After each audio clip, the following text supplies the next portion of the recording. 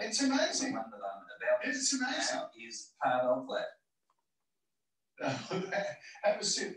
But Eric, when you came, right, that was only 16 years after the end of World War II, and your dad had one leg missing because he'd lost it on the Eastern Front, fighting Russia. It must have been, I've got to say, only 16 years after the war, it must have been really hard on you kids sometimes. So did you cop much, or was it all very forgiving at the time? Oh, look, there were some issues for myself, but I'm the youngest of six, and I dare say my older siblings may well have copped it a bit more than myself. There was being older and closer to the war at that time, and there were many bad experiences suffered by people who came back, and so, the German reputation was not as it is today, thank goodness, and for myself it's been a great motivator to be a Liberal, because National Socialism or Soviet Socialism, these dictatorships are evil, full stop, and that is why today I'm out there at the forefront seeking to get world attention in relation to the evil of the Chinese communist dictatorship. Barbaric, brutal, needs to be condemned, and we know the lesson of history. If you turn a blind eye to a bully, the bully will continue and continue until such time as he has to be brought to heel, and in those circumstances, the consequences. The analogy is so clear. I just feel like we're doing a rerun of the 1930s when the world didn't stand up to the Nazis. That's how I'm feeling right now. It's interesting too, your brother Peter joined the Liberals and was a politician as well over in WA. Speaking of politics, you got an election in Tasmania on the weekend. How are you feeling? Where's this going to go? Someone suggested to me that Liberals could actually lose. Is that on the cards?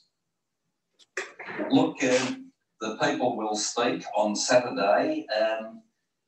I'm quietly hopeful that we'll get over the line, but just to give your viewers an example, Will Hodgman, who led the Liberals at the last election, won 51% of the primary vote, right? Not two-party preferred, but primary vote. He ended up with a one-seat majority. So you can get 50% of the vote and possibly have a minority. So nothing is certain in this system, but I think Premier Gatwin has done an exceptionally good job. When we came to government in Tasmania 7 years ago, we were in a recession.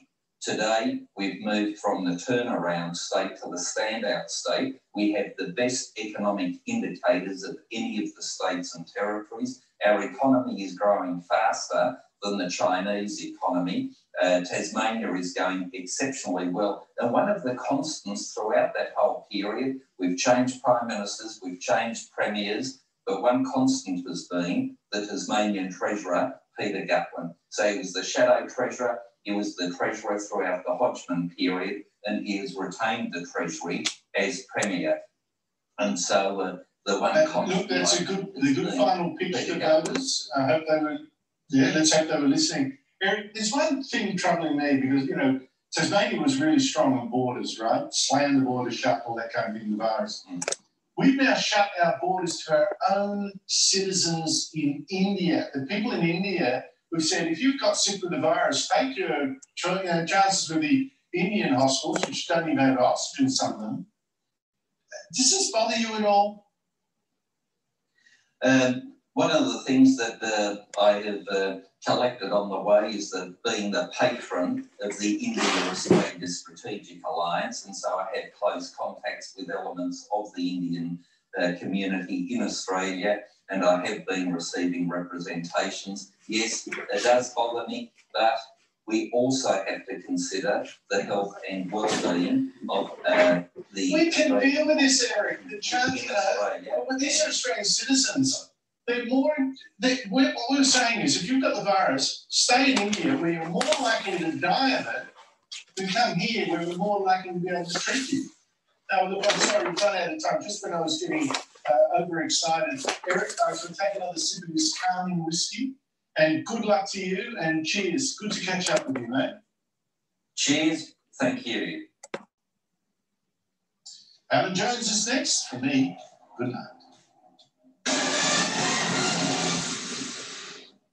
Right now at Carpet Core, you can take 50% off. Yes, 50% off all rugs purchased at carpetcore.com.au. Range, quality, and price. That's why for over 40 years, Carpet Core are the experts in the trade.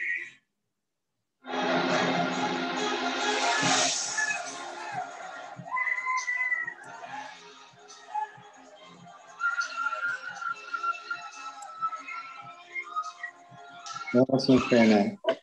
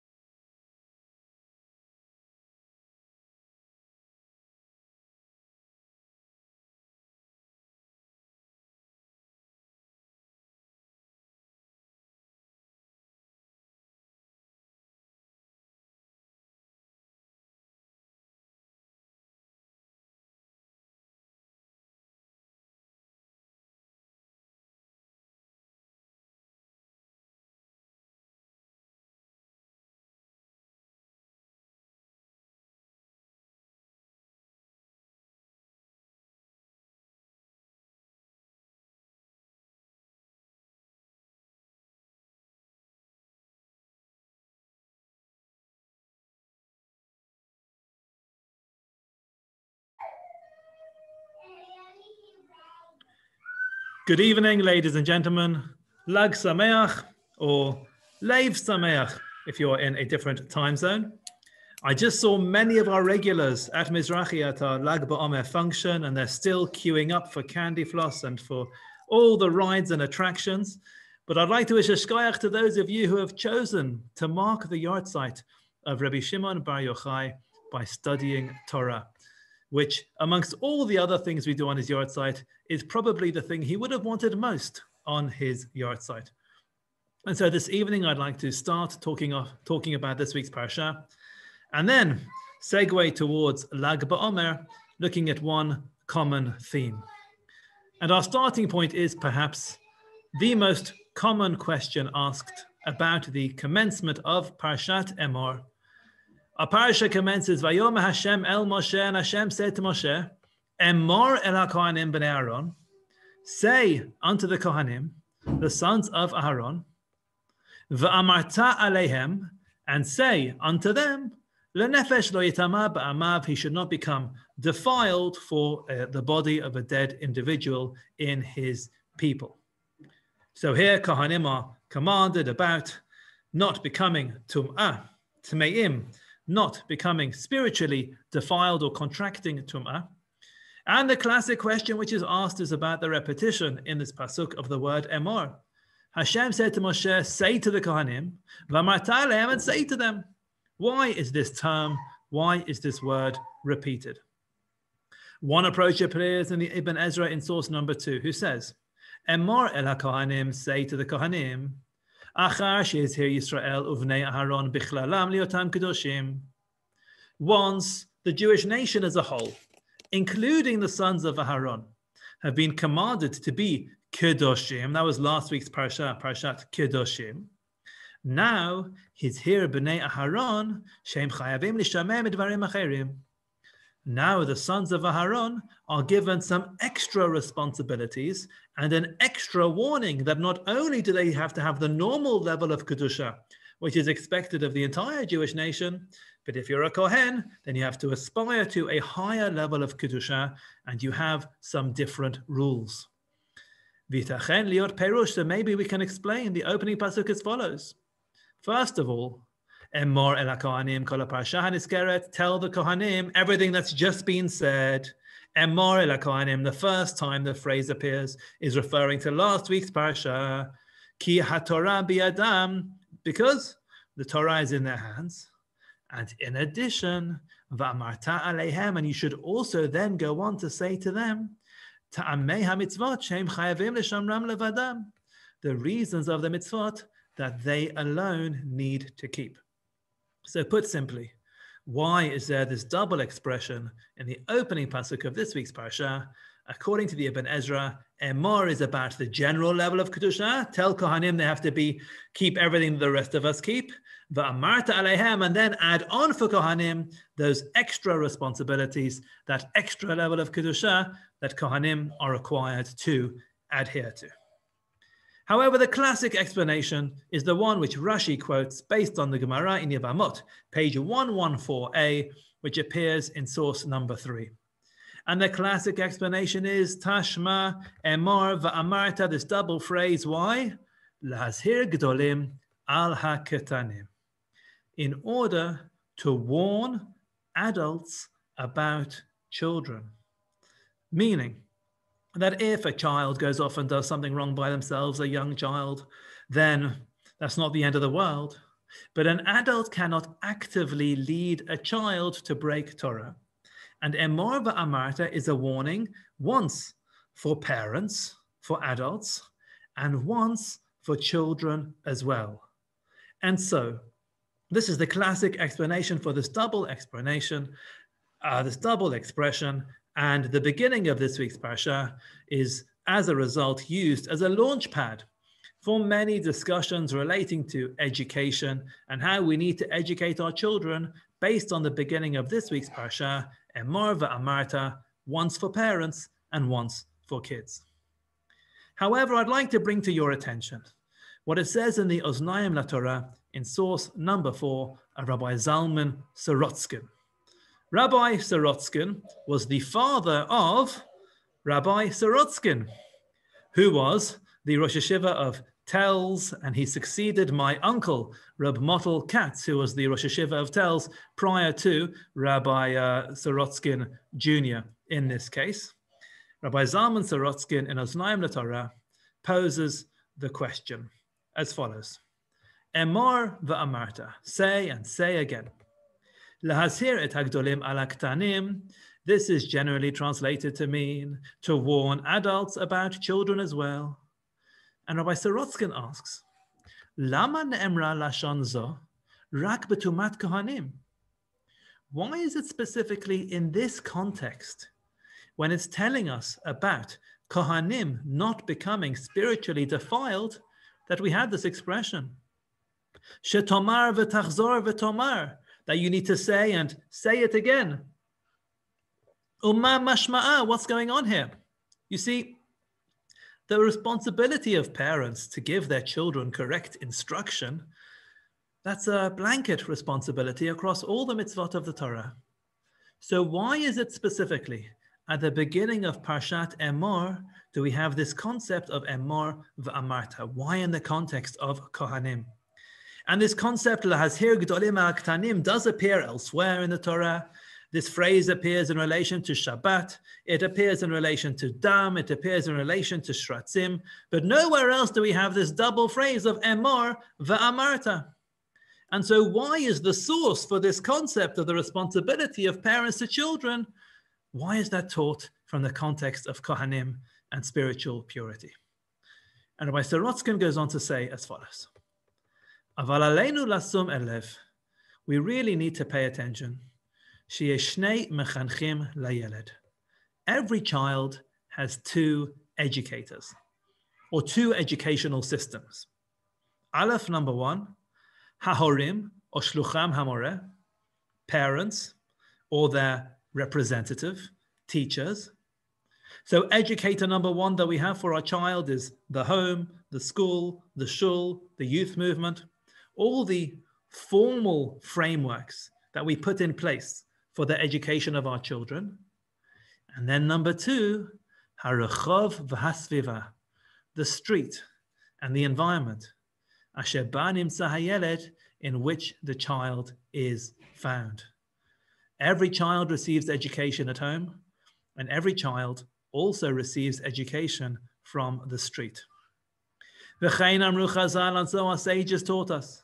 Harbesh chaynim harasim osim. There in the Gemara in Sotah in Daf Zayin Amud Aleph, it's got a list of things which bring about bad things, and one of them is bad neighbors. Bad neighbors bring about a terrible amount of trouble.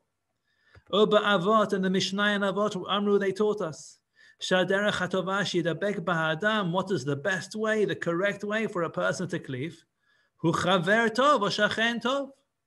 The Mishnah tells us how important it is to keep good, positive company, a good friend or a good neighbor. V'sham amru, and there as well we're told, uknei lecha chaver, acquire a friend for yourself. It is very important to consider the environment, the social environment, the outdoors and external environment in which we find ourselves, and the environment to which we expose our children.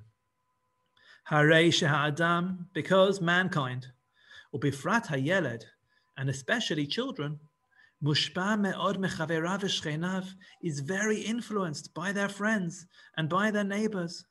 V'lomed mehem arbeh, our children learn a lot from their friends and neighbors. Ulai yoter mehorav v'rabotav, maybe more than they learn from their parents and from their rabbis. Children learn a huge amount from their normal, natural, social environment. And therefore, v'ashrei ha'ish ha'mechanechet banav b'sviva tova u'matima l'rucho.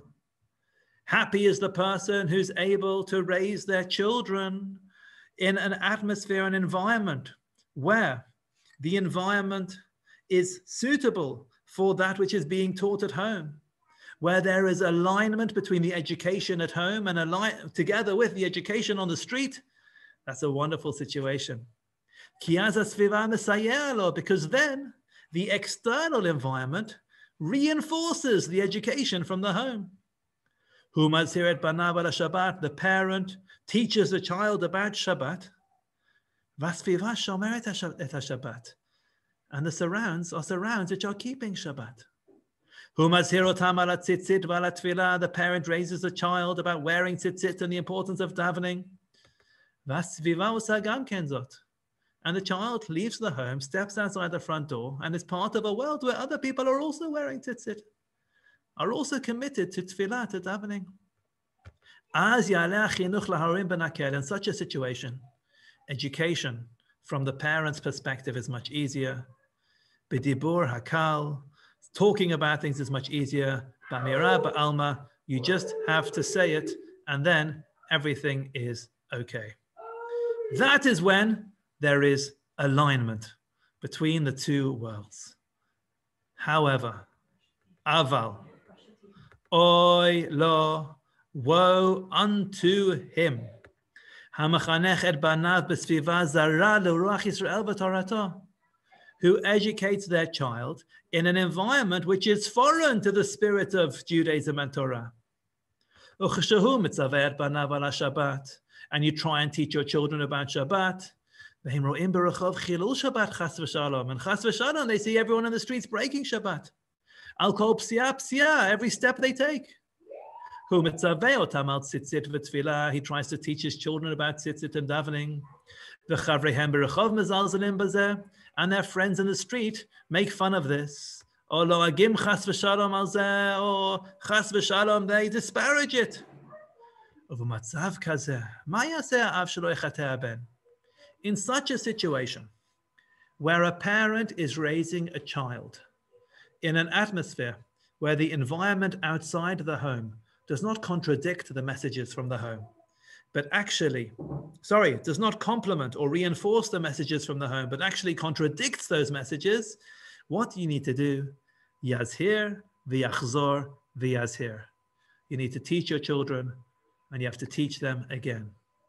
Yomar v'yachzor v'yomar. You have to tell them and tell them again.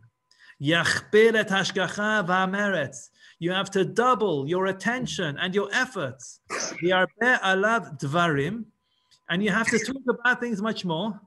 Ad sheyizker legadlo lechachmo lechancho b'ruach haTorah v'mitzvah, in order to raise that child and to bring them up with the education and the spirit of Torah and mitzvot. What has any of this got to do with the question we asked previously about Emor v'amarta in the context of Kohanim?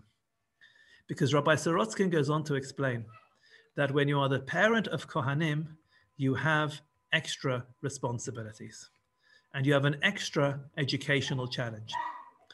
V'ha Kohanim, when it comes to Kohanim, hamitzuvim lechanech et bneihem, parents of Kohanim need to raise their sons, she'enazru mikol davar tameh, to separate themselves from everything which is spiritually impure. Therefore, nimtzaim tamid b'matzav kasher. Parents of Kohanim always find themselves in a challenging educational environment.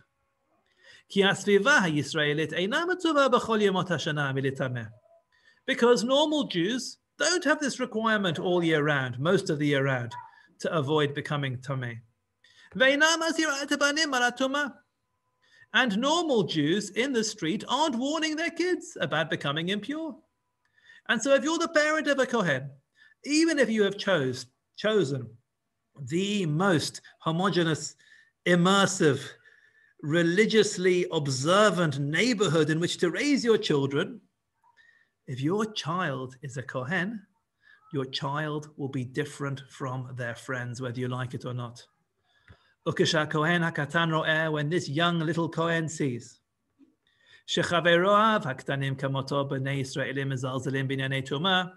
that his friends don't care about Tumah. He's playing football in the street with his friends, and the ball goes over the fence into the cemetery, and his friends just jump over the fence, go into the cemetery to fetch the ball. Little Mr. Cohen, little Master Cohen can't do that. Kasher lafrisham is there. It's difficult to get him not to do that when all the kids take the shortcut and he's not allowed to take that shortcut. And then the friends go on a school trip to Kever Rachel and everybody gets off the bus and he has to stay on the bus. And then they go on to a school trip in Poland. And there are many places in Poland, sadly, where the Kohanim have to stay on the bus. And therefore, when you raise a child to be a Kohen, you are raising a child to be different from their peers. That's why it's specifically in the context of the Kohen that the warning about spiritual impurity has this term, emor va'amarta, tell your children and tell them again. And it's in this context that we are taught, the extra responsibility that parents have for the education of their children. And the parents need to redouble their efforts to keep teaching their children until the children get it. And the truth is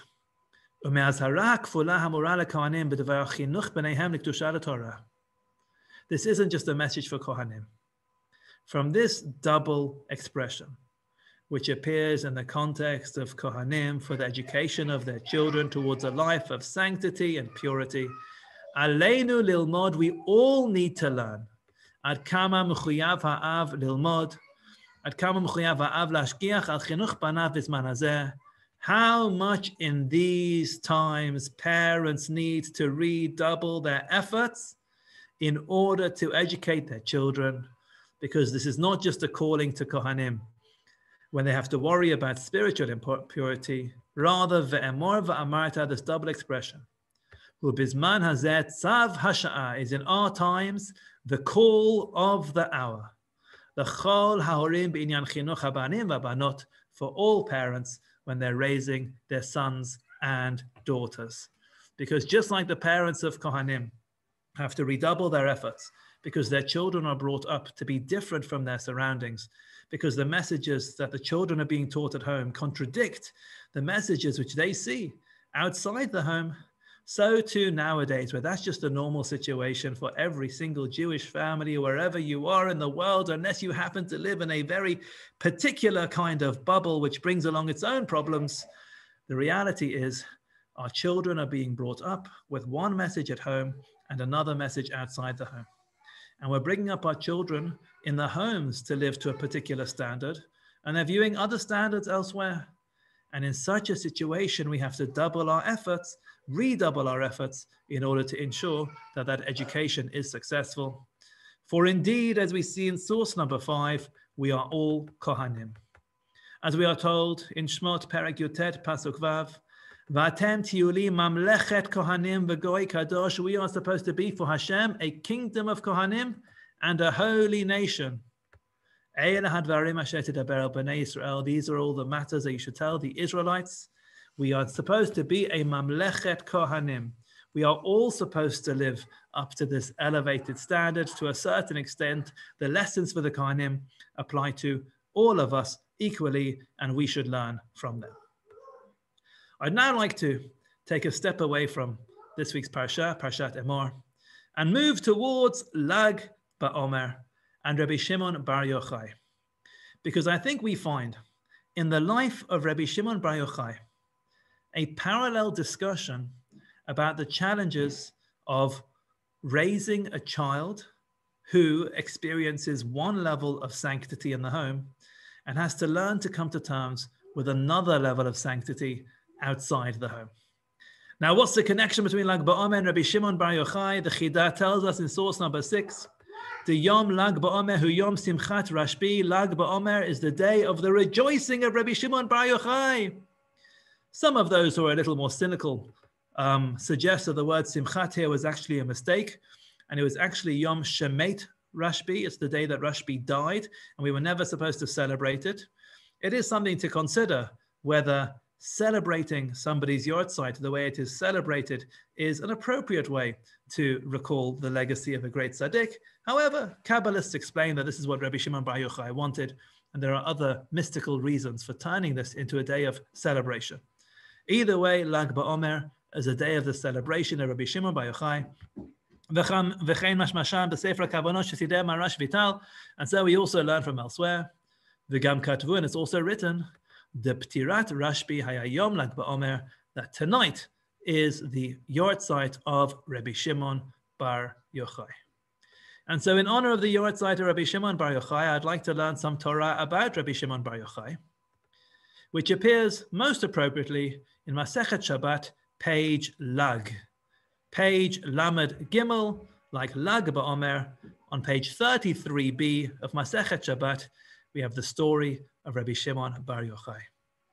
And I'd like to look through from the beginning of this story right through to the end for us to understand the educational challenge which Rabbi Shimon Bar Yochai faces towards the end of this story in terms of how to bring up his child in what was then the modern world. So the story starts as follows. Diyatvi Rabbi Yehuda, Rabbi Yossi, Rabbi Shimon. 3 rabbis were sitting together. They were Rabbi Yehuda, Rabbi Yossi, and Rabbi Shimon, all great sages. V'yatev Yehuda ben Gerim Gabayhu, and Yehuda ben Gerim was sitting there together with them. So it was 3 + 1. Patach Rav Yehuda va'amar. Rav Yehuda started off and he says, wow, kama na'im masehen shel umah zo. How amazing are these Romans? Tiknu shvakim. They've established markets for us. Tiknu gesharim. They've improved our infrastructure with these wonderful bridges. Tiknu merchetzaot. They've given us all this hygiene with their bathhouses. That's what Rabbi Yehuda said. He praised the advances of the quality of life and infrastructure which came about as a result of the Romans. Rabbi number 2, Rabbi Yossi Shatak, kept quiet. Rabbi Shimon Bar Yochai va'amar. Rabbi Shimon Bar Yochai, with a prophecy for future Monty Python lines, said, what have the Romans ever done for us?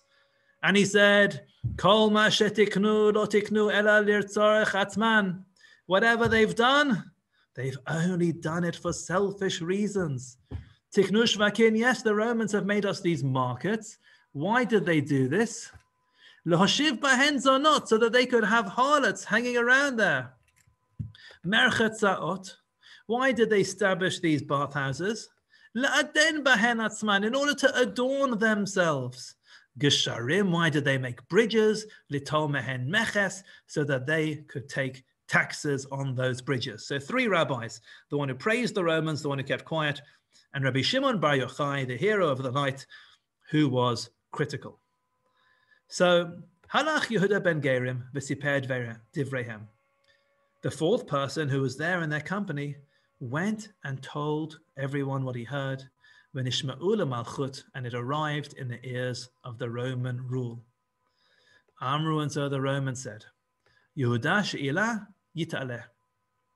Yehuda, who praised the Romans, who spoke highly of us, he will be elevated.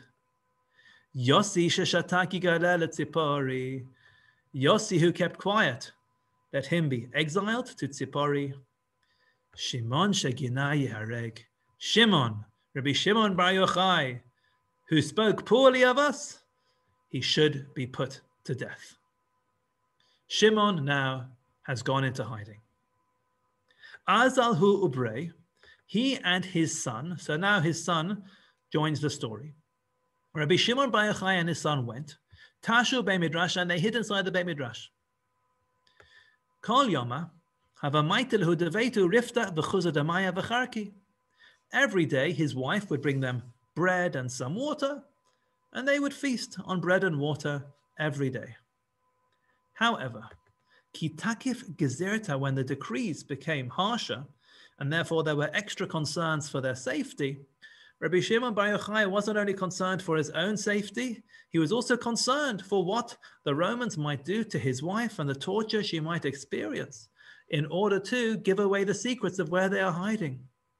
Amar Lebrei, and he said to his son, Nashim da'atan kala alehen, which for the purposes of our shiur this evening, I will translate as meaning, women are vulnerable.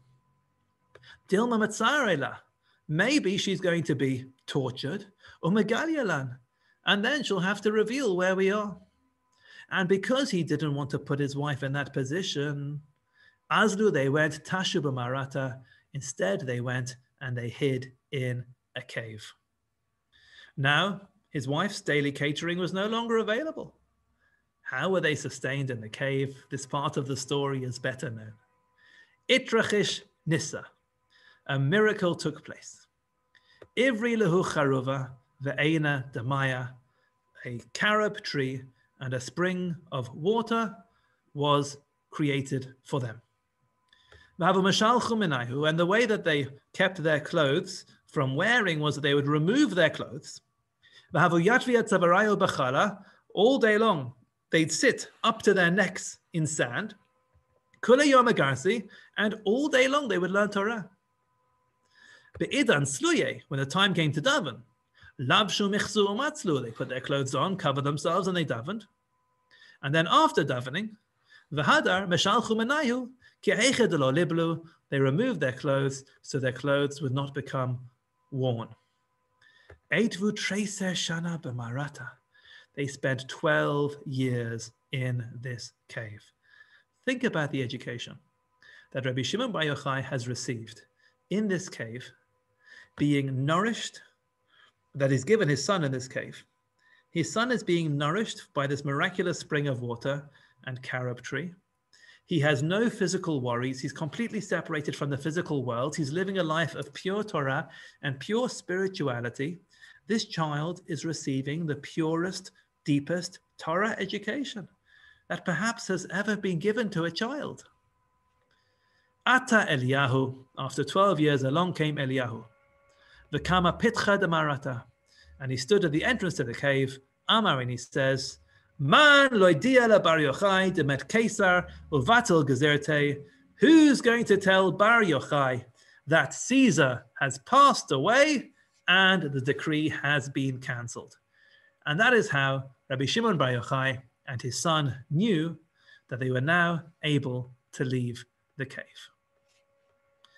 Now, what happened when Rabbi Shimon Bar Yochai and his son re-entered the world? Nafku. They left the cave. What did they see? Chazu inshi d'kakarbi v'zari. They saw people who were plowing and sowing. Amar, and he says, Menichin chaye olam v'oskim b'chaye sha'ah. What are these people doing? They're abandoning the eternal life and they're getting involved in these temporal matters. How are these people living their lives this way? Imagine you're there with the author of the Zohar in a cave for 12 months. You're writing the Zohar. You're involved in the deeper secrets of Torah. You go out and you see people just plowing and sowing and doing all these mundane activities. And they said, is this what people are doing? Is this what the modern world of their time is like? What happened? Kol makom shenotnin enehen miyad nisraf. Wherever they placed their eyes was immediately set alight, went on fire. Hashem wasn't very impressed.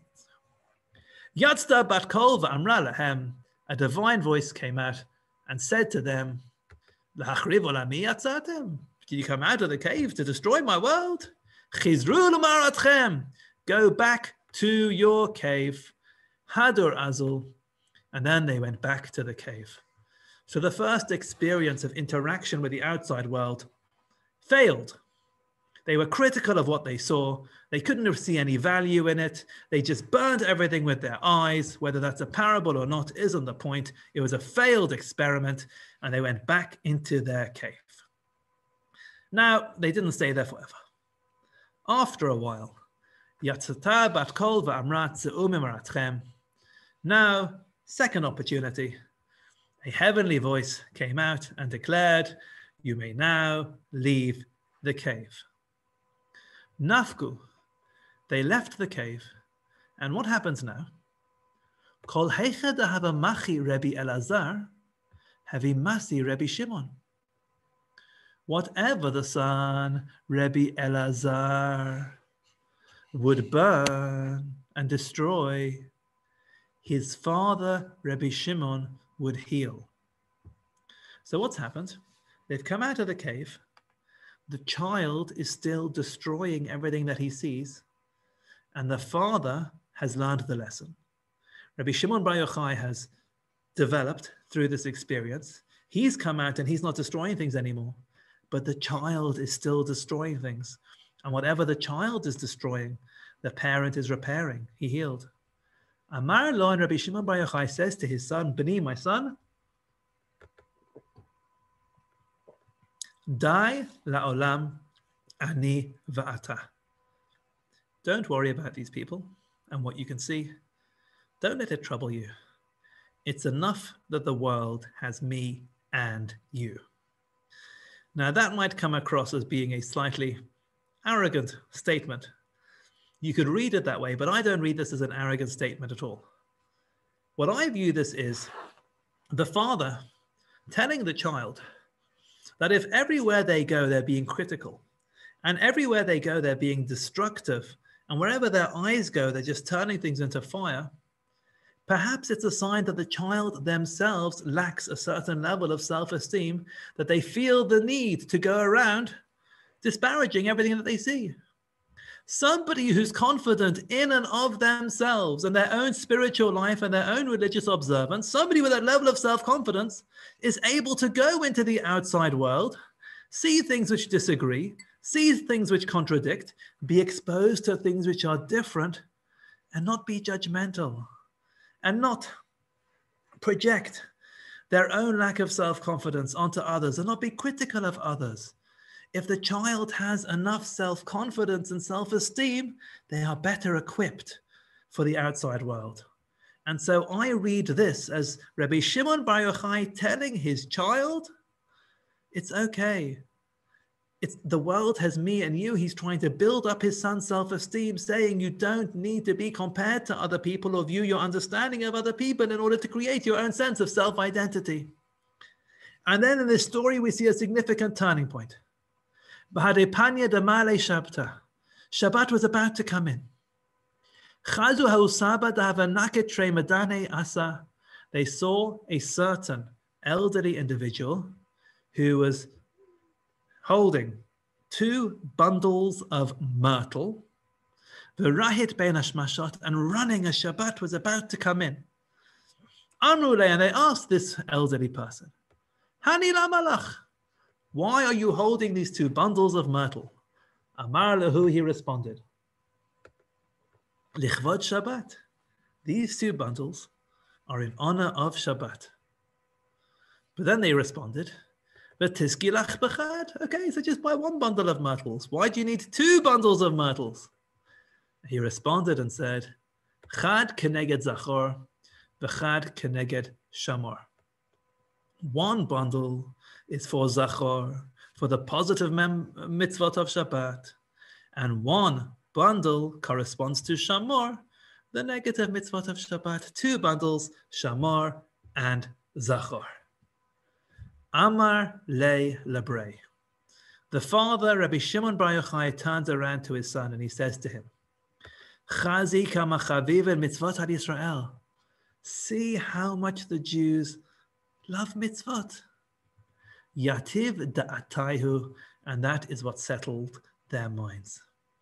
This was a significant turning point in the life of Rabbi Elazar, the son of Rabbi Shimon Bar Yochai, because it was at this point that Rabbi Elazar, who was living in the ivory tower for all those years, I don't know if it's the ivory tower or the very, very deep spiritual, mystical, Kabbalistic world of living with his father, Rabbi Shimon Bar Yochai, who received a certain education at home, was able to step outside the home and appreciate the way other people were living their lives and even learn from them and see the value in the simple act of a simple Jew holding 2 bundles of myrtle. Who knows if that Jew was literate, if that Jew knew anything in the Torah or any of the secrets of the Torah, but that wasn't the point. The child learned to appreciate the value of the simple acts of devotion and faith of the people around them. No longer was that child being exposed to the outside world, being destructive with their eyes, being critical of what they saw. And not even was this child tolerant, but more than tolerating the outside world, this child learned to view the value in the outside world as a result of this experience. Now, in this story, when Rabbi Shimon Bar Yochai says to his son, Dai lo olam ani v'ata, enough that the world has got me and you, I hear an echo of a different story of a young Rabbi Shimon Bar Yochai. Because Rabbi Shimon Bar Yochai was one of the students of Rabbi Akiva. This is also a very relevant time of year, Lag BaOmer being when the students of Rabbi Akiva stopped passing away. And we see in the Yerushalmi in source number 8, a certain story of Rabbi Shimon Bar Yochai. Because I think it is fair to say that Rabbi Shimon Bar Yochai did not suffer from a lack of self-confidence. Amar, Rebbe teaches us, once upon a time, there was a clear line of succession where each great sage of the generation would appoint their successor.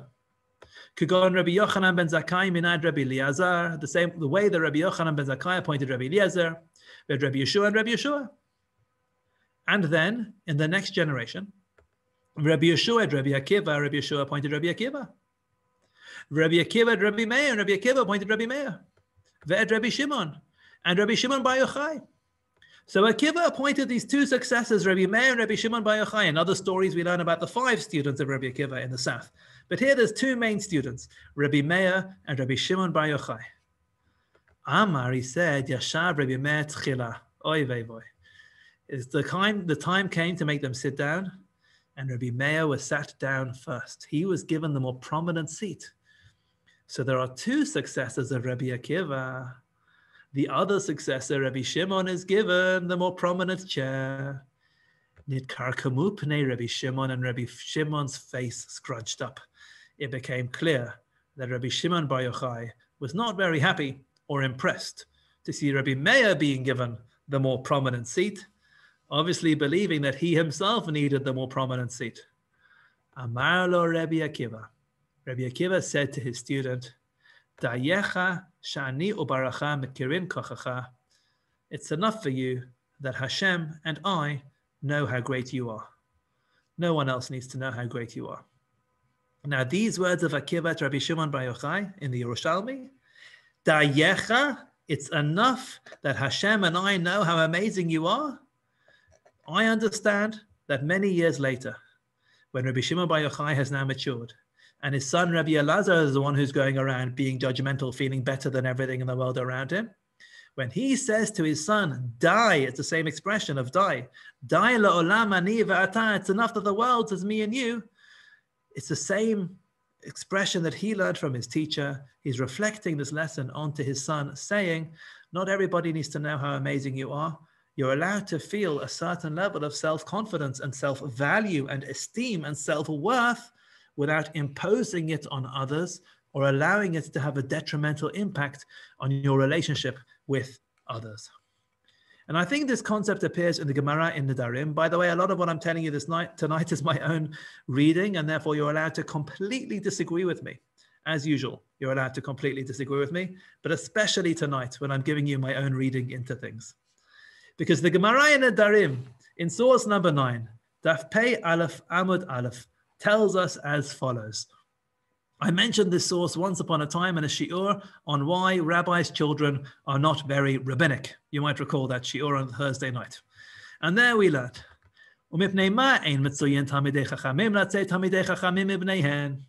why is it uncommon that rabbis' children become rabbis? That the children of Talmidei Chachamim become Talmidei Chachamim? It is not uncommon to find children of members of a rabbinic dynasty doing very different things with their lives that you would not expect from such children. But the Gemara already in Talmudic times reflects on the fact that it's not uncommon for that to happen. I call it Rabbi's Child Syndrome. Amar Rav Yosef, Rav Yosef says, Shelo yomru Torah Yerusha lahem. The reason why this happens is so that people shouldn't say that Torah is a dynasty. Torah is an inheritance for a specific family. If you've got the right surname, you can be a Torah sage, but not for the rest of us. No. Torah belongs to all of us equally. Rav Sheshet Bereder Rav Idi Omer, Rav Sheshet, the son of Rav Idi, explains, Kadei shelo yitgadru ala tzibur, is to prevent that family from lording it over the community. Mar Zutra Omer says it's not preventative, it's mipnei shehem mitgabrim ala tzibur, it's because they're already assuming too much power over the community. And here's the relevant answer for us tonight, I believe. Rav Ashi Omer, Rav Ashi says, Mishum dekaru le'inshi chamari. It's because they call people donkeys. Ravina Amar she'en mevarchin b'Torah tchila. It's because they don't make the bracha on the Torah first. Each of those can be delved into. But when Rav Ashi says rabbis' children often don't end up very rabbinic because they call children donkeys, what I see here is a warning. And the warning is that when rabbis' children go around in the outside world looking down on others, those children themselves are in danger of losing their own observance after a while because they feel this natural, entitled sense of being better than the world around them, without actually putting in the effort themselves, and that could be a very dangerous place to be. And so forth. Therefore, just like in the beginning of Parshat Emor, for these children of Kohanim, where there's this challenge of raising a child where they receive one level of education at home and certain system of values at home, and are exposed to other values in the outside world, the educational challenge is not just how can we shield ourselves and build walls and protect ourselves from the dangers of the outside world. The reality is that there is an outside world, and even if you live in the most protective environment, there are still going to be cracks in that wall, and there will still be some exposure to the outside world. So it's not just a question of how to prevent those negative influences from coming to the inside. It's also a question of how can we raise our children to go out confidently into the outside world with a level of confidence in their own religious experience and expression and identity, with an ability to see the value in other people as well, not to look down on others, because if those children are brought up to look down on other people in the outside world, they themselves become endangered in terms of their religious journey. I'll conclude just with an alternative way to explain this word, lehazhir. We started off by saying that the double expression of Emor is there in order lehazhir gedolim al haktanim, to warn parents about children. But there's another way to explain this word, lehazhir. I brought it to you in the words of Rav Mordechai Eliyahu because that was the most accessible, but Rav Moshe Feinstein and many others say this as well. And they explain, Biur ha-mila lehazhir, the word lehazhir in this context, eino milashon azhara, it doesn't come from the word azhara, meaning warning. Ela milashon zohar, rather it comes from the word zohar, which means to shine brightly. Kamo mazhirim kezohar rakia, like the stars which shine up like the great glow of the night. V'biurhu, and therefore it means as follows. Shagdolim tzrichim neshadeh b'hanalgotam zohar va'or. Parents, adults, grandparents need to broadcast with their behavior a shining bright light. And to be a personal example that their children will learn from them. Emor va'amarta is lehazhir, parents should shine a bright light on their children. They should live lives where their children look at them and want to emulate them and be like them. It's not just about the warnings and the don't do this and don't do that and be careful of this and that's dangerous and that's a negative influence, but it's lehazhir, to highlight the positive side of Torah, the beauty of Torah, the great privilege that we have in Torah and mitzvot, what a precious, shining and bright gift we have to give our children, which is the world of Torah. And when we ourselves walk around as if we enjoy Torah and we're engaged with Torah and it's fun for us and it's great for us, then that light will have an impact on our children and those around us, as is reflected in the mitzvah of this week's parasha of Kiddush Hashem. We are told, V'lo tachalalu et shem kodshi, do not make a chilul Hashem. Rather, v'nikdashti b'toch b'nei Israel, in the passive form, I should be sanctified amongst the Israelites, ani Hashem mekadoshchem. The Torah doesn't tell us, go and make a Kiddush Hashem. In the active form, it says, v'nikdashti, and I should be sanctified. Because the greatest impact we have on others isn't when we think we're having an impact, it's in the passive way. If we think about the people who've had the greatest impact on our lives, it wasn't necessarily when they thought they were having an impact on us or when they planned to have an impact on us. It's just by being the people who they were. That bright, shining light had such an impact on us, and that was so impressive to us, and we wanted to emulate them and their behavior. V'nikdashti, the way to make a positive impact on others is to live life in that fashion, so that hopefully the members of your household, children, grandchildren, all those who you have an influence over, will just naturally want to follow you and follow your example in order to embrace a life of Torah and mitzvot. I wish you a Shabbat Shalom and a Lag Sameach, and it is my great pleasure to appoint Rav Yehoshua Asolin as the host of this Zoom meeting. Rav Yehoshua, over to you. Shabbat Shalom. Shabbat Shalom. Shabbat Shalom. יישר כוח הרב דני, יישר כוח, שבת שלום לכל היוצאים, ערב טוב ולג שמח, כפי שאמר הרב, לכל הנשארים ולכל הנכנסים.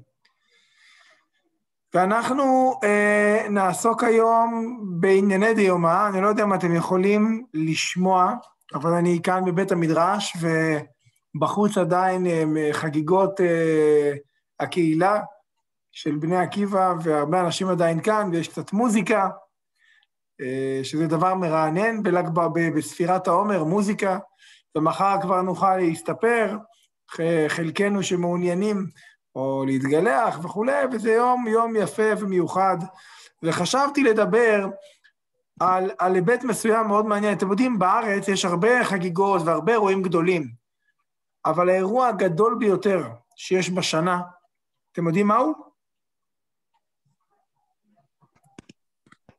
אתם יודעים, מי שיודע, האירוע השנתי הגדול ביותר שיש בארץ. האירוע הגדול ביותר, הכוונה היא שהאנשים מגיעים למקום אחד לחגוג איזשהו אירוע. מירון. זה מירון. זה רבי שמעון בר יוחאי במירון. מאוד מעניין, ולא ניכנס עכשיו לכל הקשר המיוחד בין רבי שמעון בר יוחאי ליום המיוחד הזה, אבל רבי שמעון בר יוחאי היה דמות מאוד מיוחדת, ייחסו לו בשלבים מאוחרים יותר בהיסטוריה גם את ספר הזוהר, את תורת הקבלה, תורת הנסתר, ואופפת אותו מסביבו עילה כזאת מיוחדת של מסתורין, חוכמת הנסתר, מסתורין, הכל סודות ורזים, ובאמת דמות מיוחדת במינה. וחשבתי אולי היום כן לעסוק באחד המחלוקות העיקריות שהיו לו עם בר הפלוגתא העיקרי שלו, התלמיד, החבר בעצם, החכם החבר, שהיו להם מחלוקות בש"ס.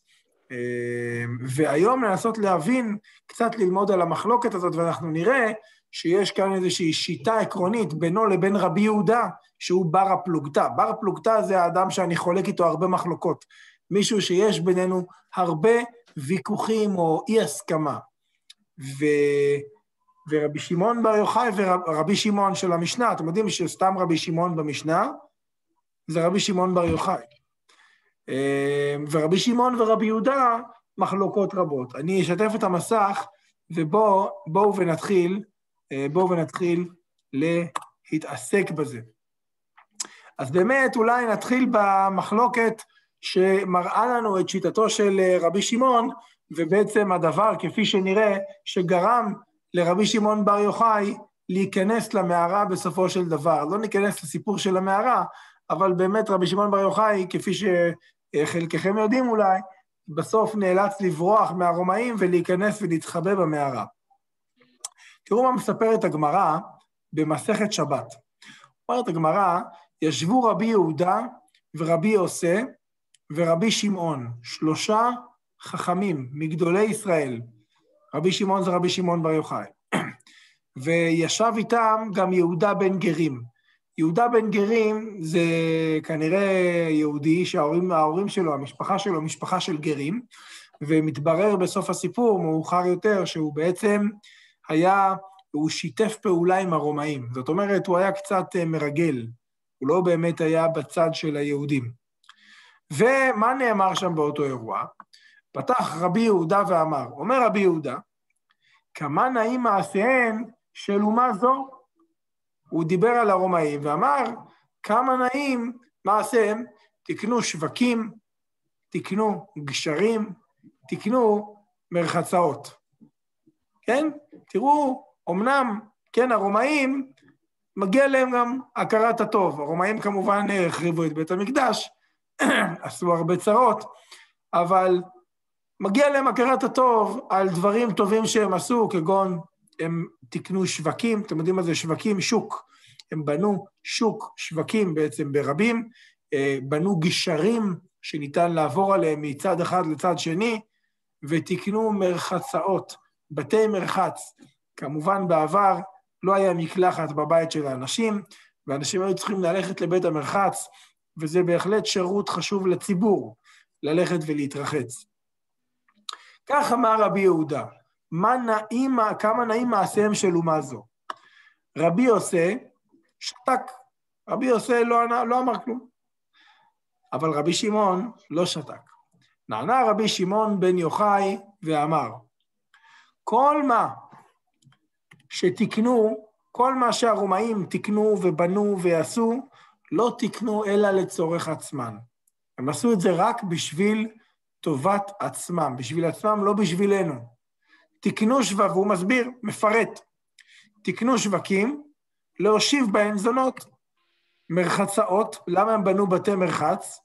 לעדן בהם את עצמם כדי בשביל תענוג. גשרים, כמו ספה, אפשר לקרוא לזה, אבל בשביל עצמם. הם בנו גשרים, לא בשביל שאנחנו נעבור, אלא בשביל ליטול מהם מכס, כי גשרים אפשר לקחת מזה כסף. כל מי שרוצה לעבור בגשר צריך לשלם את המכס.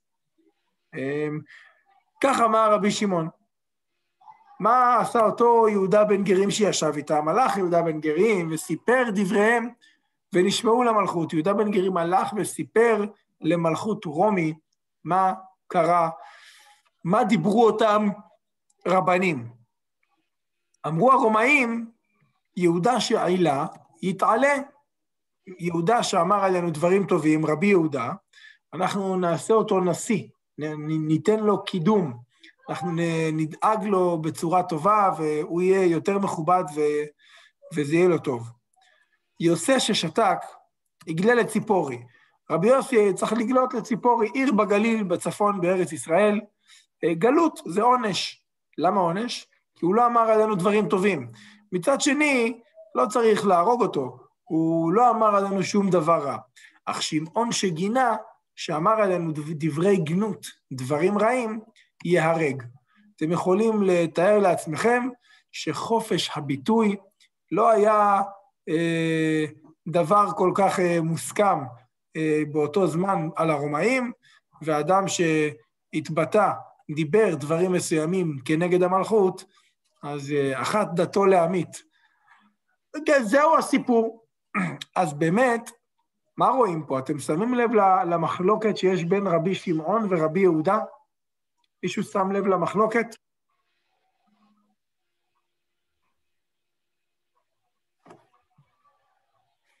אתם שמים לב? אחד בעד, אחד נגד. אחד בעד, אחד נגד, אבל מה באמת המחלוקת? מה עיקר המחלוקת? מדוע רבי שמעון הוא נגד ורבי יהודה בעד? מדוע? רבי שמעון אומר, אל תראה מה שאתה רואה, ככה תסתכל, תיכנס לעומק קצת יותר.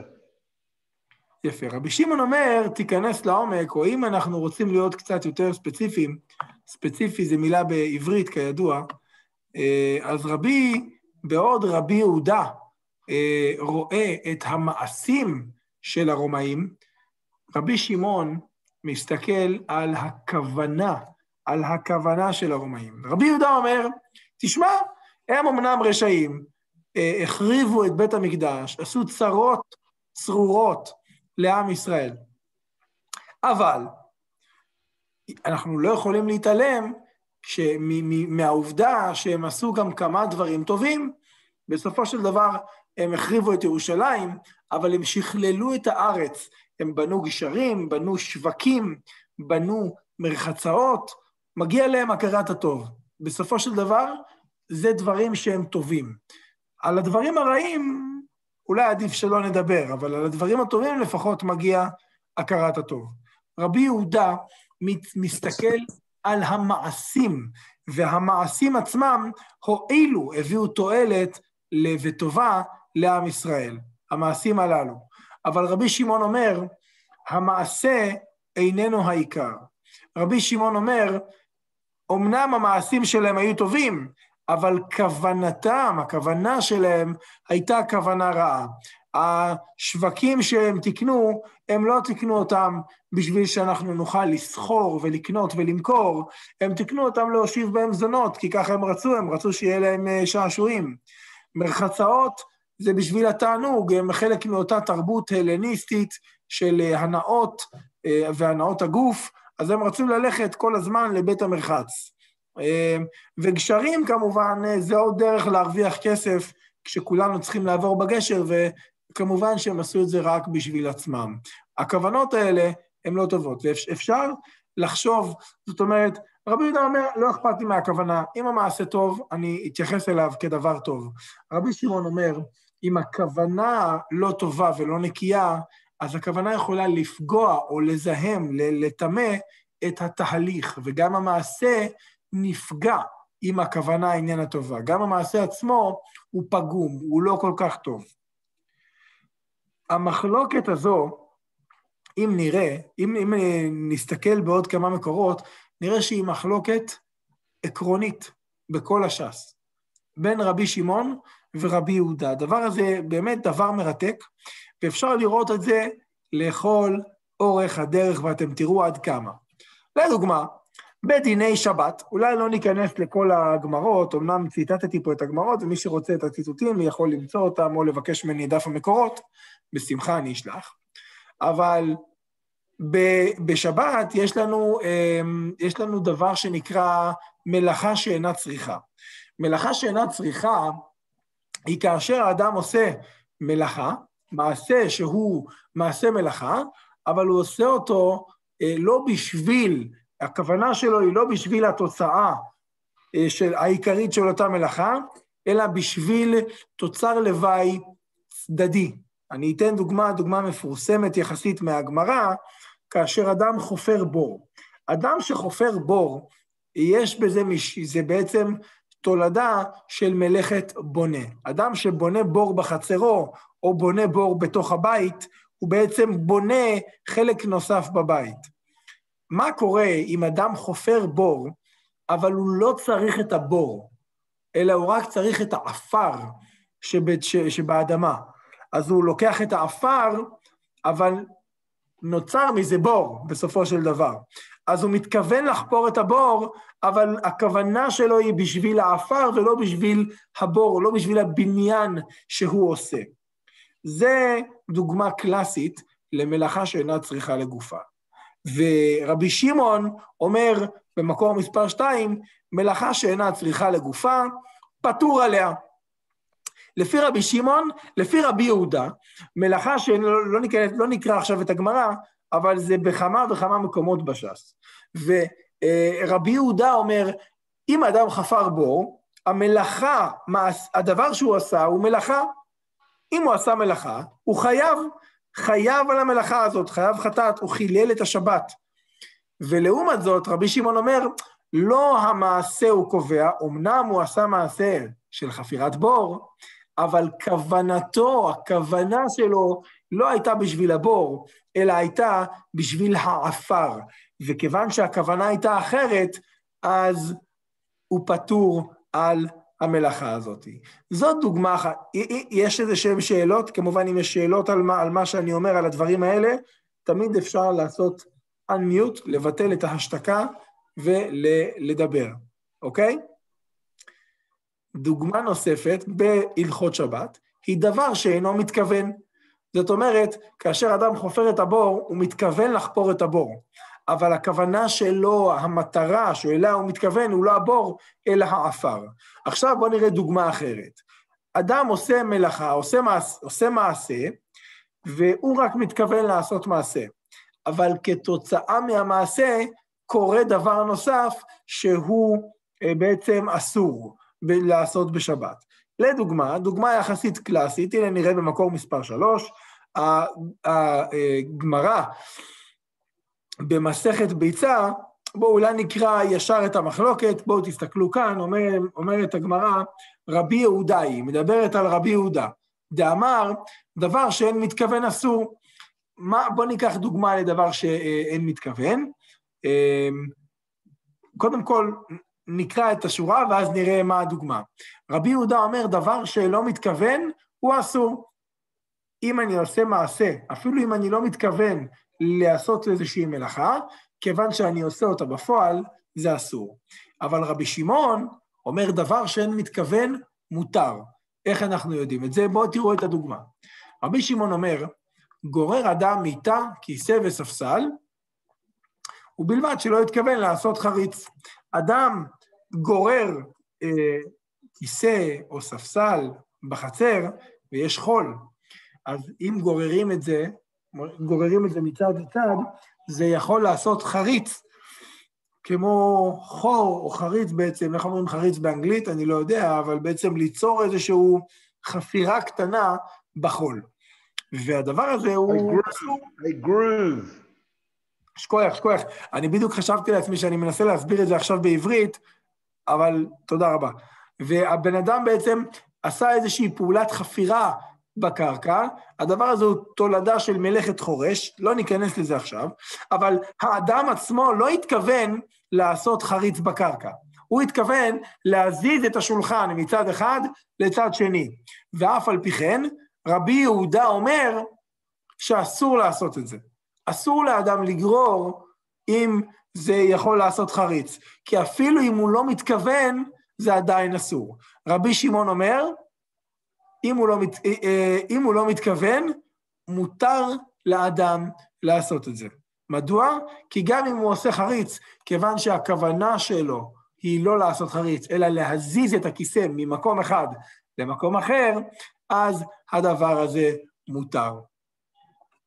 מאוד מעניין, הגמרא מדברת בסופו של דבר על המחלוקת הזאת בין רבי שמעון לרבי יהודה, הגמרא מוסיפה בעיקרון נוסף, אמנם, שלרבי שמעון, מודה רבי שמעון בפסיק רשע, גמרא במסכת סוכה, מודה רבי שמעון בפסיק רשע ולא ימות, זאת אומרת,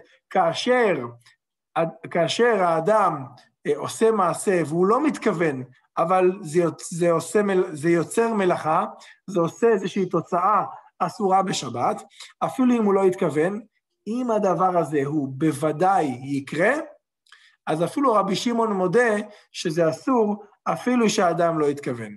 והמילים פסיק רישה, הן מוסברות יפה מאוד ברש"י, כאשר כתוב פסיק רישה, אז רש"י מסביר, כאשר אדם אומר, אחתוך ראש בהמה זו בשבת, ואיני רוצה שתמות. כן? אדם רוצה, הדוגמה היא דוגמה קצת קשה, אבל היא דוגמה, אנחנו לא חושבים על זה, כי משתמשים בזה, כשלומדים גמרא, משתמשים בזה כמושג.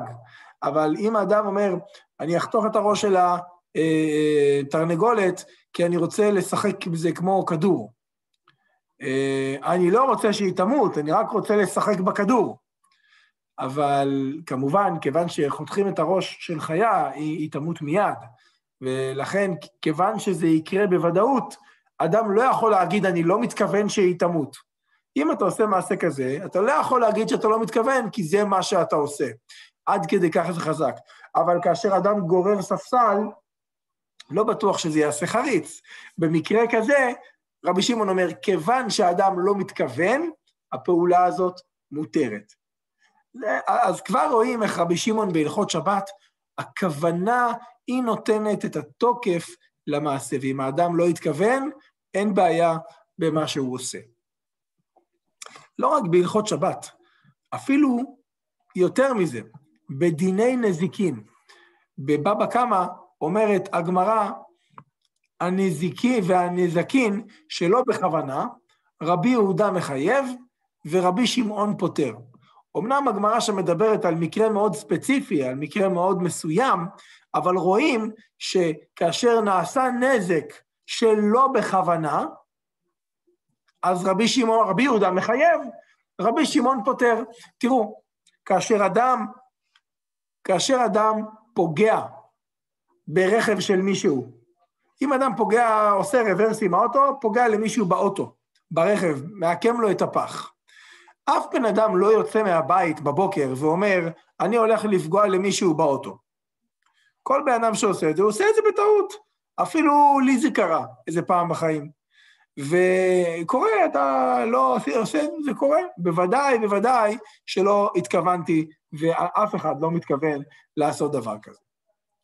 אבל בכל זאת, זאת אומרת, אם אדם פגע לי באוטו, אני אגיד, לא אכפת לי שהוא לא התכוון. אם הוא פגע לי באוטו, הוא צריך לשלם. אני לא אסלח לו רק בגלל שהוא לא התכוון.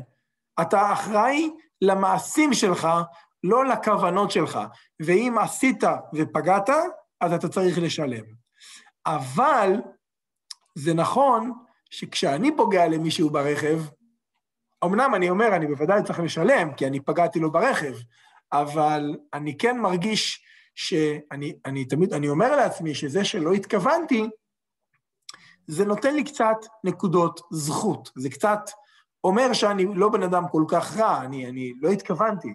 זאת אומרת, גם הכוונה היא גם קצת חשובה. והנה כאן, רואים שרבי יהודה אומר, נזק שנעשה בכוונה, הוא אדם חייב לשלם עליו. ורבי שמעון פותר, אדם מזיק, אבל לא בכוונה, לא חייב לשלם לפי רבי שמעון. כמו שאומר בשיטה המקובצת, שרבי שמעון הולך לשיטתו, יש לו שיטה עקרונית בכל הש"ס, דסבר דבר שאינו מתכוון פטור, כמו בשבת, כמו בהלכות שבת, שהאדם עושה דבר שאינו מתכוון, לרבי שמעון הוא פטור, אך לרבי יהודה האדם הזה חייב. אפילו יותר מזה. תראו מקרה אפילו עוד יותר קיצוני. מה קורה בדיני נפשות, בדיני רוצח? אומרת המשנה במסכת סנהדרין, אם אדם נתכוון, אתם יודעים שהאדם שהורג את הנפש, אדם שהוא רוצח, דינו הוא חייב מיתה. אומרת המשנה במסכת סנהדרין, אם אדם נתכוון להכות על מותניו, והיה בה כדי להמית על מותניו, זאת אומרת, אדם, אני אקרא את המשפט ואז אני אסביר, והלכה לה על ליבו ומת, חייב. זאת אומרת, אדם מתכוון להכות אדם אחר, מכה כל כך חזקה שיכולה להרוג אותו, והוא התכוון להכות אותו במותניים. אתם יודעים מה זה מותניים? מותניים זה החלק התחתון של הגוף. הוא התכוון להכות שם מכה כל כך חזקה שיכולה להרוג. אבל בסוף, בטעות, הוא הכה לא במותניים, אלא הכה אותו על הלב, שזה יותר מסוכן, וזה הרג את הבן אדם. המכה חייב, הוא בעצם דינו כדין רוצח.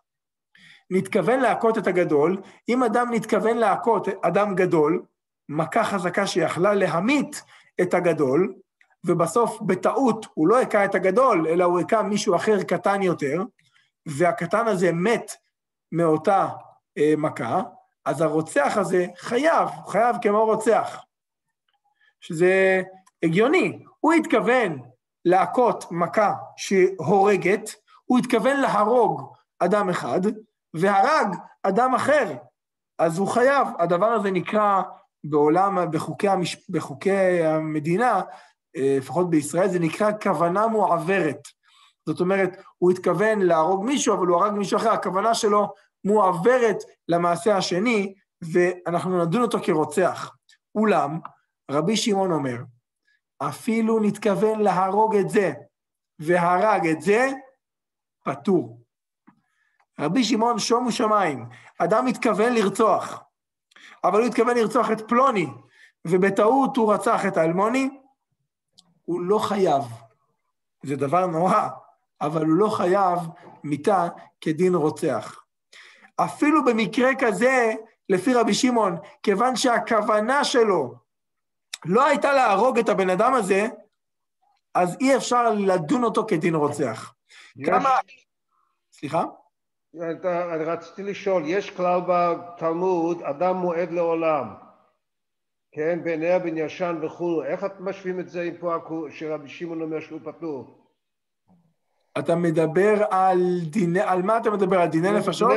דיני ממונות, שאתה גורם נזק, אומרים אדם מועד לעולם, בעיני בן ישן. כן.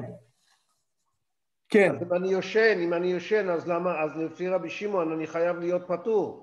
כן, כן. עכשיו, נכון, אני לא אכנס לשם, אבל כמו שאמרתי, אני לא זוכר בוודאות אם רבי שמעון הוא גם כן סובר באותו עניין, שאדם מועד לעולם, וגם אם אדם מזיק בלי כוונה. זאת אומרת, האם אותה הלכה המפורסמת, שאגב ככה אנחנו פוסקים, אנחנו לא פוסקים כרבי שמעון בדיני ממונות. בדיני שבת אנחנו כן. בדיני ממונות אנחנו לא פוסקים כרבי שמעון, אני לא יודע אם רבי שמעון הוא גם ככה, זאת שאלה מצוינת. הגמרא שציטטתי קודם, היא אגב אפילו לא על דיני נזקין של אדם.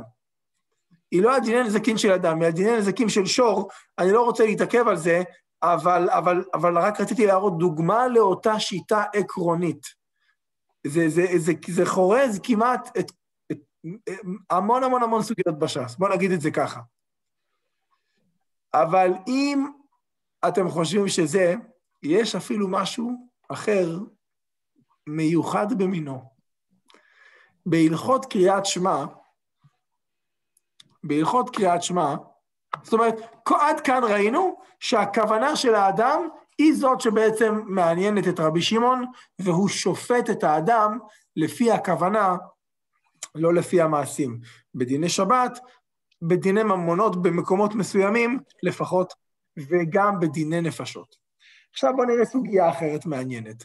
אתם יודעים שיש מצוות קריאת שמע, לומר קריאת שמע, פעמיים ביום. אל תיבהלו מכל המילים האלה, אנחנו נעשה את זה מבחוץ, אבל רציתי שתראו את הסוגיה הזאת במסכת ברכות. יש מצווה לקרוא קריאת שמע פעמיים. מתי?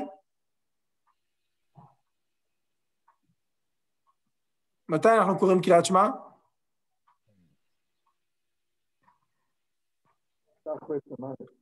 פעם אחת ביום, פעם אחת בלילה, ובשוכבך ובקומך. יש זמן שנקרא בין השמשות, או לא רק בין השמשות, זאת אומרת, זמן הביניים, הדמדומים, בין הלילה ליום ובין היום ללילה, בין הזמן שהשמש שוקעת מתחת לאופק, עד הזמן שממש נהיה חושך בחוץ. זה זמן ביניים, אנחנו קוראים לו בין השמשות. באנגלית זה נקרא twilight, אבל בעברית זה נקרא זמן ביניים שהוא בין השמשות, וגם בבוקר יש את עלות השחר שמתחיל להיות אור בשמיים, ורק אחר כך, יש איזה זמן כזה בבוקר, ורק אחר כך השמש עולה ומאירה את השמיים, ומאירה לנו את היום. השאלה היא, האם אותו פרק זמן, שהוא לא ממש יום ולא ממש לילה, האם אפשר, זאת אומרת, בעצם מה דינו? האם אפשר לקרוא בו קריאת שמע של יום, או אולי אפשר לקרוא בו קריאת שמע של הלילה? ויש מחלוקת איך להתייחס לזמן הזה. ואני אקדים ואומר, אתם יודעים, בסופו של דבר רבי שמעון, כמו שהזכיר משה קודם לכן, מסתכל כל הזמן על הכוונה ועל הפנימיות, ואולי זה מתאים שהוא באמת קשור מאוד לתורת הנסתר, הוא הולך לדבר שבפנים, שאנחנו לא רואים במבט ראשון. זה מאוד מעניין, יש משפט כזה שרגילים לומר אותו, על רבי שמעון, והרבה מסביב לרש"י, כדאי הוא רבי שמעון, מישהו יודע להשלים? כדאי הוא רבי שמעון, לסמוך עליו בשעת הדחק. כדאי רבי שמעון לסמוך עליו בשעת הדחק. כאשר יש שעה של... ההסבר המקובל היום בפי החסידים, בפי האנשים שמגיעים למירון, הוא כאשר אדם נמצא במצוקה, אפשר לסמוך על רשב"י. נלך לקברו של רשב"י כדי להתפלל שם. ובעזרת השם נראה ישועות. אבל אם הולכים למקור של המשפט הזה, המקור שלו מאוד מעניין וההקשר קצת שונה. אז המחלוקת שם, האם מותר לקרוא קריאת שמע בזמן הזה? הזמן שבין היום ובין הלילה. הגמרא כאן אומרת, שאם אדם קורא קריאת שמע לפי רבי שמעון בר יוחאי, רבי שמעון בר יוחאי אומר, שבאותו זמן של סוף הלילה, עלות השחר, מתחיל להיות אור, אך השמש עדיין לא זרחה. אומר רבי שמעון, אדם בזמן הזה יכול לקרוא קריאת שמע של שחרית או של ערבית. אדם בזמן הזה יכול גם לקרוא קריאת שמע של יום, או לא גם וגם, אבל או לקרוא קריאת שמע של יום, או לקרוא קריאת שמע של הלילה. זאת אומרת, שומו שמיים, שני אנשים עומדים זה ליד זה, ויקראו קריאת שמע אחרי עלות השחר, לפני שהיום מגיע, לפני שהשמש זורחת. שניהם יקראו קריאת שמע, אבל לאחד מהם הוא קורא קריאת שמע של היום, של שחרית, והשני קורא קריאת שמע של הלילה, של ערבית. הלכה מיוחדת במינה. אתם מבינים אבל שזה מתאים לרבי שמעון. מה קובע אם הזמן עכשיו שאתה נמצא בו הוא יום או לילה? מה קובע אם הזמן הזה הוא יום או לילה? אתה קורא קריאת שמע. איזה קריאת שמע אתה קורא? של היום או של הלילה? מה קובע? נו? הכוונה של האדם שקורא קריאת שמע. אתה אומר קריאת שמע, אם אתה מתכוון לקרוא קריאת שמע של יום, אז עכשיו זה יכול לחשב לך כמו יום. אם אתה מתכוון לקרוא קריאת שמע של לילה, זה נחשב לך כקריאת שמע של לילה. הזמן הזה שבין הלילה, שבין עלות השחר לזריחה, הוא זמן ביניים ששם הכוונה יכולה להכריע איזה זמן זה יהיה. הדבר הזה הוא דבר מאוד מאוד מאוד מיוחד, ואומרת הגמרא, מביאה סיפור, אבל בסופו של דבר, אומרת הגמרא, כדאי הוא רבי שמעון לסמוך עליו בשעת הדחק.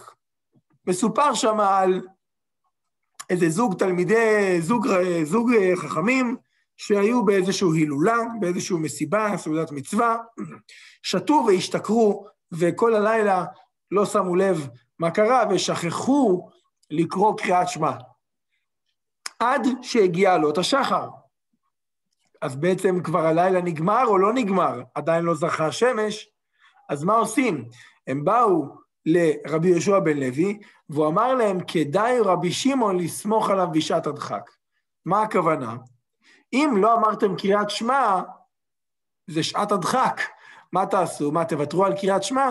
אז תגידו עכשיו קריאת שמע, אפילו שכבר עלה השחר, תגידו קריאת שמע, ותכוונו להגיד קריאת שמע של הלילה שהפסדתם.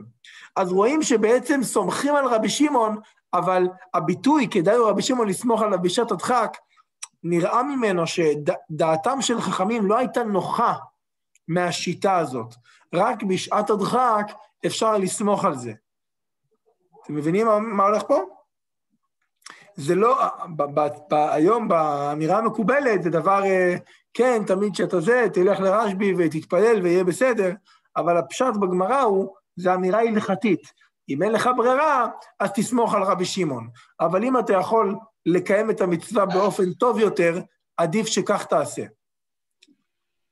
ואולי דוגמה, אז רבי שמעון בהלכות שבת, גם בהלכות נזקין ונפשות, מפרש את מעשה האדם, את התוצאה, לפי הכוונה. במצוות קריאת שמע, אפילו הכוונה של האדם אפילו משפיעה על הזמנים של היום, על גרמי השמיים. יש אור, יש חושך, זה יום, זה לילה. הכוונה של האדם היא הקובעת. דבר נוסף, וגם כן קשור מאוד לאותה מחלוקת, היא הסוגיה הבאה. מה שנקרא טעם הדקרא, הטעם של המצוות.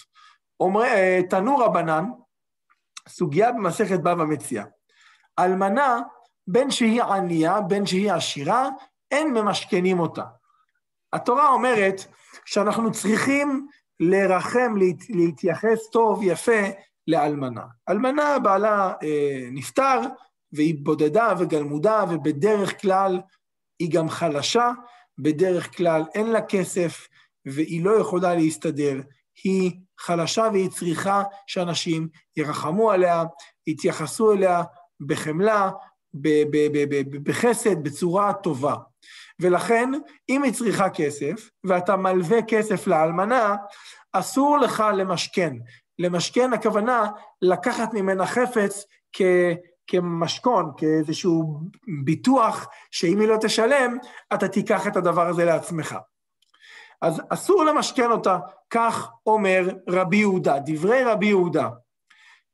אבל רבי יהודה אומר, כיוון שאסור למשכן אלמנה, זה לא משנה אם היא ענייה או אם היא עשירה.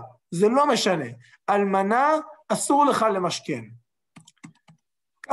כך ציוותה אותנו התורה. רבי שמעון אומר, עשירה ממשכנים אותה, ענייה אין ממשכנים אותה. רבי שמעון אומר, את הענייה אל תמשכן, כי היא באמת חלשה ומסכנה, אבל את העשירה אתה יכול למשכן. כי היא חזקה, לא צריך לרחם עליה, היא מסתדרת טוב, היא עשירה. מה קורה פה? הגמרא מסבירה שזה קשור למחלוקת שרבי יהודה אומר, לא דורשים טעם הדקרא. הכוונה, האם כשהתורה מצווה אותנו מצווה, אנחנו דורשים את משמעות דורשים את למה התורה ציוותה אותי בגלל ככה וככה, או שאנחנו אומרים, אם התורה ציוותה, אני עושה כמו שהתורה ציוותה, ואני לא שואל עכשיו למה התורה ציוותה. לפי רבי יהודה, התורה ציוותה לא למשכן אלמנה. אז זה משכן. למשכן הכוונה לקחת collateral. כשאתה נותן למישהו הלוואה, אתה לוקח ממנו חפץ, דבר יקר, כדי שהוא בוודאות ישלם לך, שהוא לא יברח עם הכסף. אז רבי יהודה אומר, התורה אמרה, מלשון משכון, התורה אמרה לא למשכן את האלמנה, אז אתה לא ממשכן. וזהו, לא משנה, ענייה, עשירה, זה לא משנה. רבי שמעון אומר, אמנם התורה ציוותה לא למשכן אלמנה, אבל מעניין אותי לא רק מה שהתורה אמרה, אלא מה התורה התכוונה, מה הכוונה. רבי שמעון מחפש את הכוונה שמתחת לפני הדברים, שמאחורי הדברים. רבי שמעון אומר, מה הכוונה? התורה התכוונה, אל תפגע בחלשים, תהיה נחמד ורחמן לחלשים. אם האלמנה עשירה, אין בעיה למשכן אותה. אנחנו רואים עוד פעם, איך רבי שמעון תמיד הולך לכוונה. הכוונה היא הדבר הקובע אצלו, כנגד רבי יהודה. לא רק בהלכות שבת שהכוונה מגדירה האם האדם חילל שבת, לא רק בדיני נזיקים או בדיני נפשות, הכוונה מגדירה אם האדם רצח או לא רצח, חייב כרוצח. אפילו בזמני היום ראינו שהכוונה מגדירה האם זה יום או לילה. ועכשיו אנחנו רואים שכל מצוות התורה, רבי שמעון אומר, מעניין אותי מה התורה התכוונה. הכוונה של התורה היא זאת שאומרת לי מה המצווה, ולא מה שהתורה אמרה, אלא מה שהתורה התכוונה. האם עד כאן יש שאלות? רואים את השיטה העקרונית של רבי שמעון לכל אורך הדרך, איך הדברים מתאימים? יש למישהו על זה איזה שאלות?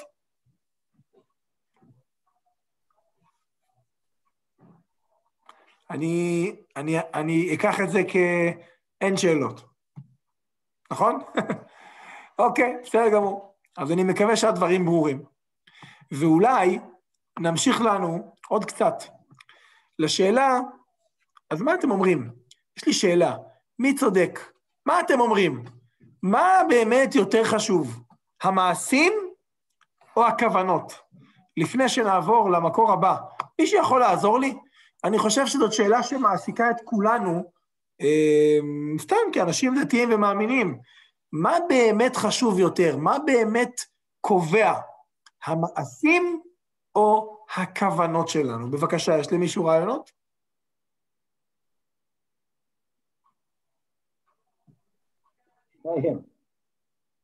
שניהם. אבל מה יותר? מה יותר חשוב?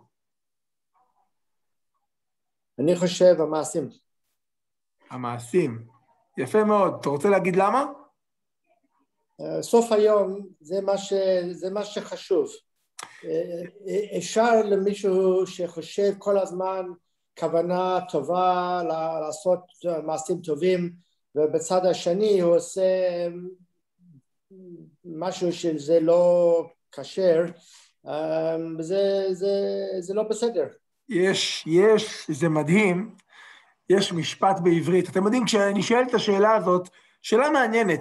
יש אנשים שאומרים, בין אדם למקום, במצוות שבינינו לבין הקדוש ברוך הוא, מה שחשוב זה הכוונה. רחמנא ליבא בעיה, השם רואה מה יש לנו בלב. אבל בין אדם לחברו, מה שקובע זה המעשים. כי בסוף אם פגעת בחבר שלך, אתה צריך לשלם, לבקש סליחה וכו' וכו'. לא משנה מה התכוונת. כמו שאני אומר לילדים שלי, דרכת עליו, פגעת בו, תבקש סליחה. אז הילד אומר, לא, אבל זה היה בטעות, אבל לא התכוונתי. ואני תמיד אומר, גם אם לא התכוונת, עדיין צריך לבקש סליחה, פגעת בו.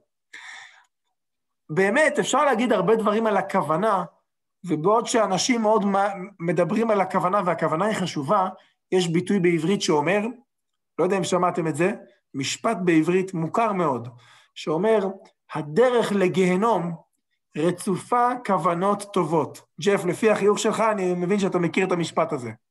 כן? הדרך לגיהנום רצופה כוונות טובות. זה באנגלית. מה זה? אותו דבר באנגלית.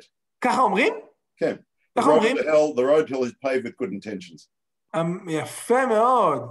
יופי, מצוין, אהבתי את התרגום. אז יכול להיות שזה משפט שמקורו באנגלית, אני לא יודע, אבל באמת, בסופו של דבר, אנשים עלולים להזניח את המעשה הקונקרטי. אני רוצה להכיר לכם קטע קצר, זה מכתב מדהים. מכתב מדהים, הייתי רוצה לקרוא את כולו, לא יהיה זמן לקרוא את כולו, אבל מכתב שכתבה נחמה ליבוביץ' לתלמידה שזכיתי ללמוד אצלו, דוקטור רפאל פוזן, זיכרונו לברכה, זכיתי ללמוד אצלו בקרן ביבנה, הוא לימד אותנו על תרגום אונקלוס, אבל הוא היה תלמיד של נחמה ליבוביץ', מחנכת דגולה, ויש כל מיני מכתבים שהיא כתבה לו. באחד המכתבים, הוא מספר לה על כל מיני, הוא לימד בנות באיזשהו בית ספר לבנות, והוא סיפר לה על כל מיני שאלות שהם שאלו ומה הוא ענה להם. אחת התלמידות שאלה אותו, האם היא רצתה להתנדב בבני עקיבא, להיות מדריכה בבני עקיבא. שאלה אותו, האם ללכת, הרב, אני רוצה להיות מדריכה בבני עקיבא, מה עליי לעשות? האם ללכת להדרכה או לא ללכת להדרכה? ענה לה דוקטור רפאל פוזן, הוא לא היה דוקטור בזמנו, ענה לה, הרב שלה, תלוי בכוונה. אם את הולכת להגדיל תורה ולהאדירה, אם את הולכת כדי ללמד תורה, לחזק את הנשמות של ילדי ישראל, לקרב אותם לאביהם שבשמיים, אז תלכי. אבל אם את הולכת לבני עקיבא כדי לפגוש את הבנים, כן? כדי להיות ביחד עם הבנים, אז אולי מוטב שלא תלכי. זאת אומרת, תבדקי בעצמך מה כוונתך. חברים יקרים, אני אקרא את המכתב הזה ובזה נסיים. אומרת נחמה ליבוביץ', מדהים. ועכשיו עוד דבר. כתבת שעליה לבדוק, הנה, בוא נראה. כתבת לבת הזאת שעליה לבדוק עצמה, אם היא עושה זאת למען יגדיל תורה ויאדיר, או למען ייפגש עם בנים. ולפי זה אתה פוסק להתיר או לאסור. אומרת לו נחמה, ידידי הטוב, האומנם זו הדרך? אם מתחיל אני, נחמה ליבוביץ', שלימדה תורה בכל הארץ, שיעורים, כולנו שותים ממימיה ולומדים את תורתה. הרבה מדברי התורה שלי והדרשות הן מבוססות על נחמה ליבוביץ' והשיעורים. אומרת לו, האם זו הדרך? אם מתחיל אני, עצמי, לבדוק את עצמי, בכמה אחוזים נדחפתי ללמד, אני הולכת ללמד תורה, לנסוע לכל קצווי ארץ, לתת שיעורים, לענות לאלפי אנשים תשובות על שאלות בתורה. כמה אחוזים אני עושה את זה מפני שרציתי להרבות תורה בישראל, ובכמה אחוזים היה הדחף מפני שרציתי להרוויח כסף. ובכמה אחוזים יש כאן אהבה עצמית, אני אוהבת את עצמי, אני רוצה לשמוע דברי שבח. ואתה יודע, כשאתה נותן שיעור טוב או דרשה טובה, אתה שומע מהחברים, מהתלמידים, כשהשיעור מצליח. ובכמה אחוזים, ואולי מזמן שנפטר בעלי, יש בזה הרצון, בעלה נפטר, ישעיהו ליבוביץ', יש בזה הרצון לברוח מן הבדידות, מן הבית הריק. מוטב לא לבדוק, אומרת נחמה. אם אני אתחיל לבדוק את עצמי, עדיף לי שאני לא אבדוק. והאם הדבר ניתן לבדיקה? האם בכלל אנחנו יכולים לבדוק את זה? נשאיר בדיקה זו למי שבוחן כליות ולב, והוא ישפוט. אומרת לו נחמה, אנחנו לא אמורים לבדוק ולהתעסק בכוונות האלה. אנחנו לא בודקים את זה. זה של הקדוש ברוך הוא. תן לקדוש ברוך הוא לבדוק. עדיף שאותה בחורה שרוצה ללכת לפגוש את הבנים, אפילו אם היא עושה את זה בשביל לפגוש את הבנים, שתעשה את זה בבני עקיבא, ולא תעשה את זה ברחוב. זאת אומרת, אל תתחיל לשאול אותה, מה את מתכוונת? לא, זה לא טוב, זה לא בריא. אם המעשה הוא טוב, שתעשה אותו, וגם אנחנו צריכים להתעסק בעיקר במעשה.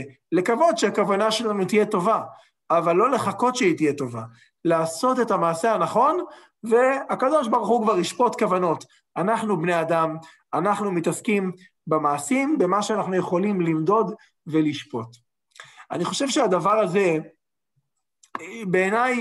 בעיניי מסר מכונן מאוד. זמננו תם, אז כבר לא נמשיך, אבל אני חושב שזה אולי איזה מסר. בסופו של דבר, אדם כמו רבי שמעון בר יוחאי, על כל גדולתו ומעלתו, זה קשה מאוד להתאים במציאות שלנו, כי במציאות הקיימת היום, כי הרבה אנשים יש להם כוונות טובות, והרבה אנשים יש להם כוונות לא טובות. אין לדבר סוף, אם נתחיל כל הזמן לדון אנשים, הוא בטח מתכוון לכוונות לא טובות. אם האדם בסופו של דבר נוהג בצורה טובה, אנחנו יכולים לברך על הדבר הזה ולקוות שכולם יעשו את המעשים הנכונים ואת המעשים הטובים, ובעזרת השם לכוונות, שהכוונות יהיו גם כוונות טובות, ובעיקר כוונות טובות, אבל זה לא התפקיד שלנו לבדוק את הדבר הזה, וזהו, אני מתנצל, לא התכוונתי להעריך את השיעור, אבל זה לא עוזר שלא התכוונתי, כי בסוף בפועל הערכתי את השיעור ב3 דקות. אז אני רוצה לבקש מכם סליחה ומחילה, בכל מקרה נשארתם, ושיהיה לכם שבת שלום, ובעזרת השם ל"ג בעומר שמח, שנזכה להגדיל תורה ואדירה, וגם לעשות מעשים נכונים, וגם לכוון כוונות נכונות. שבת שלום לכולם, ואם יש למישהו שאלה, אני יכול בשמחה לשמוע. כולם יכולים ללכת, אבל אם מישהו רצה, אז אני עדיין פה. להתראות לכולם, שבת שלום ובורך. תודה רבה רב. בשמחה רבה. שבת שלום. שבת שלום ולילה טוב.